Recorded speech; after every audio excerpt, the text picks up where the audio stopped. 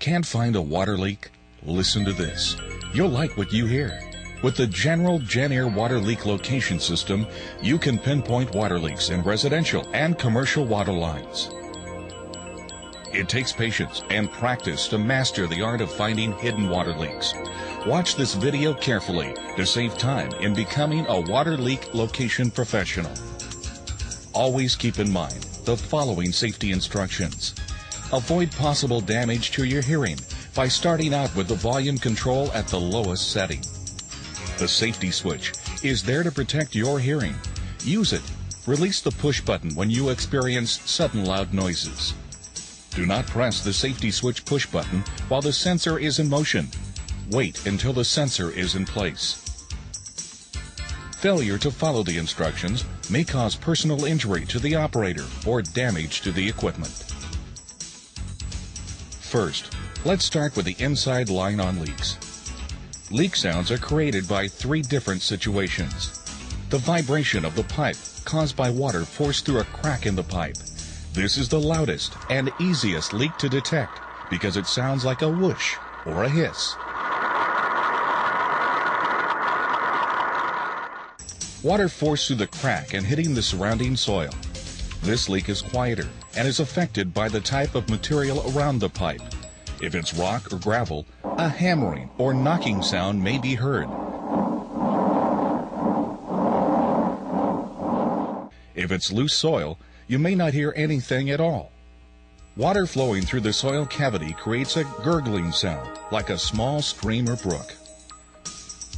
Knowing the type of pipe is also helpful. Metal pipes transmit sounds at a higher frequency.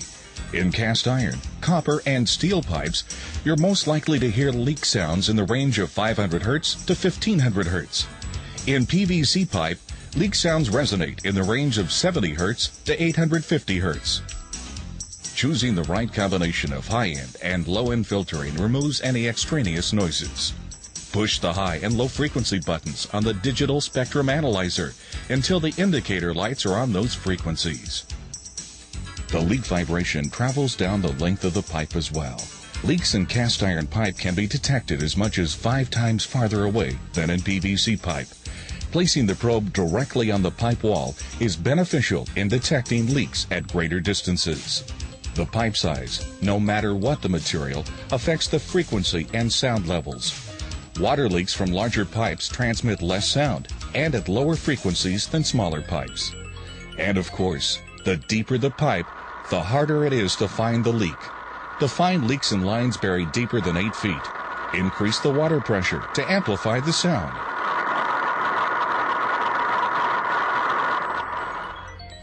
The surface material also affects the amplification of leak noises. A hard surface like concrete will resonate with the sound of a leak for 5 to 10 feet around the water pipe, while grass and earth do not amplify leak noise.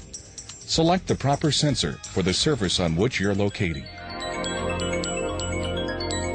To operate your Gen-Air, begin by plugging the headphones into the digital spectrum analyzer.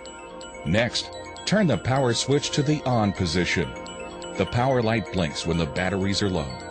Note, the system automatically shuts off when headphones are removed. Caution, the Gen-Air has a high level of audio output.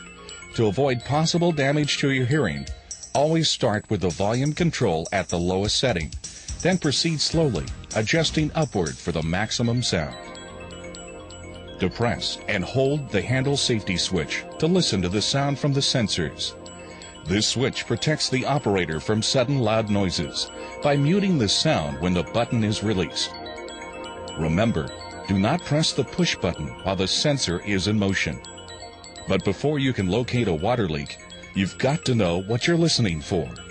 Here's a tip for beginners. Set up the Gen-Air with the probe sensor and probe bar.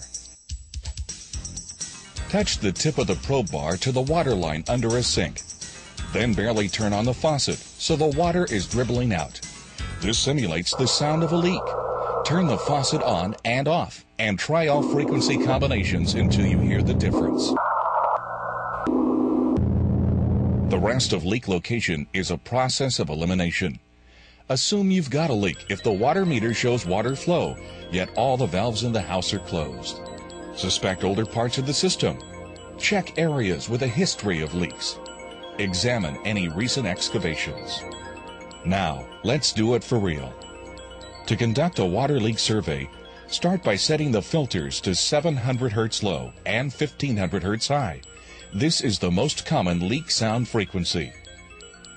Make direct contact with the probe sensor and the probe bar to all sink lines, hot water heater lines, hose bibs, hydrants, and main valves. This gives you a general location of the leak. If you hear the sound of a leak, check lines running in all directions from that point. The leak location is usually found between the loudest and second loudest survey locations. Now, you can begin to narrow your search and isolate the leak. To accurately pinpoint the leak, you must have an accurate location of the pipeline. You can locate the route of the water line by using General's Gen-I pipe locator and transmitter. Attach the red transmitter lead to the metal pipe and the black lead to the ground stake. Place the ground stake at least 3 feet away from the pipe. Press the power button on the transmitter 3 times so that the pipe location indicator flashes. If it does not flash, you do not have a good circuit. Recheck the connections.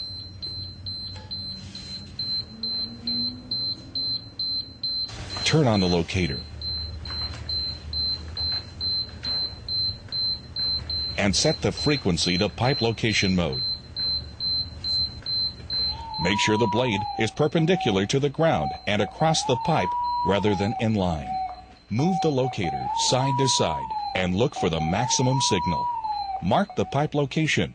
Continue locating, marking pipe location every 3 to 5 feet within the leak survey area.